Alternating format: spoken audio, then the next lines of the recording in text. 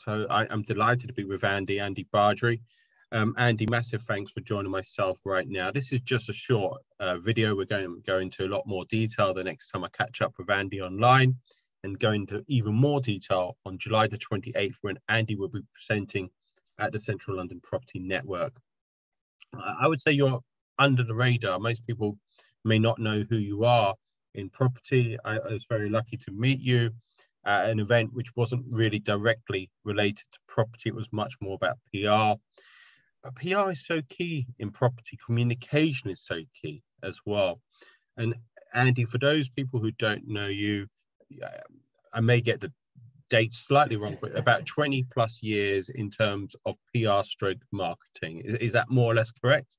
Not too far off. Yeah, I started out in marketing in 1998. So I've spent the last, whatever that is, years, 24 years or so in marketing and communications roles, whether that's for big tech companies, big brands, or also property sector companies, whether that's architects, interior designers, or more recently as the co-founder of an architectural practice. So in terms of the architectural practice, the one which I know quite well, I don't know if we can mention the name or not, I was going to say that did involve you going pitching, not just in the UK, but also overseas as well. So was that a different type of experience being overseas, or was it similar? I think you're talking about the trips out to MIPIM in Cannes, aren't you? MIPIM, yeah. Yeah, absolutely. I was going to say, for the listeners out there, I'm not even sure what MIPIM stands for in terms of the acronym. I think it is an acronym. It's a media company. That's the key thing, which is behind it. I think it's called Reed International.